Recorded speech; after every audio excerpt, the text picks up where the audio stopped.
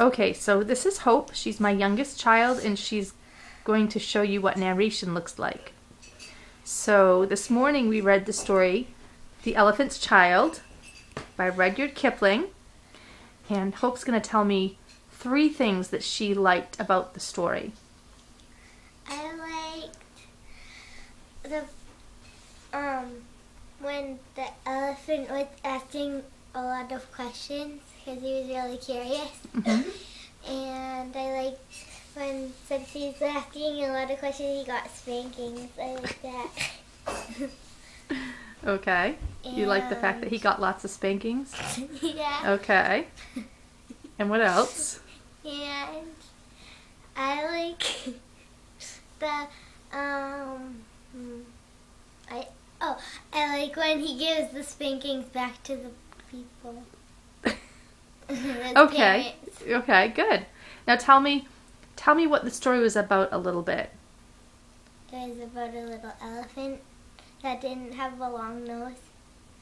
So he was really curious and he asked all the questions, so he got spankings for them. Okay. And then he asked what the alligator ate, and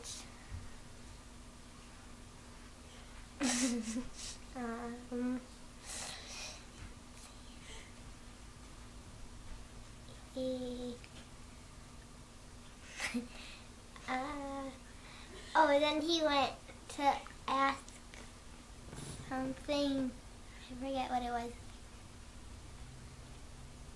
What was it? He went to ask something, a question?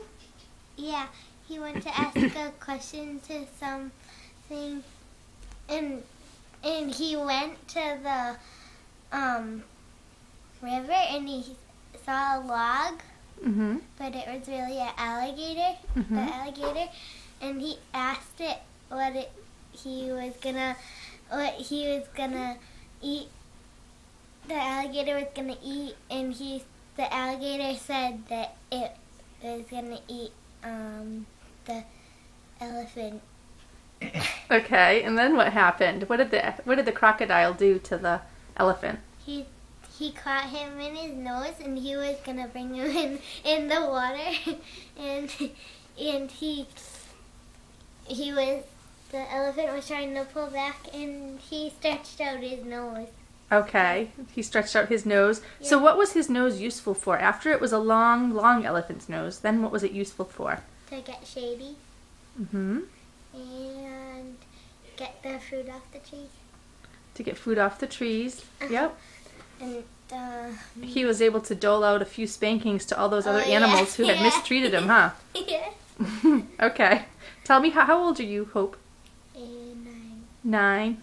Did you like that story? Okay. Say bye.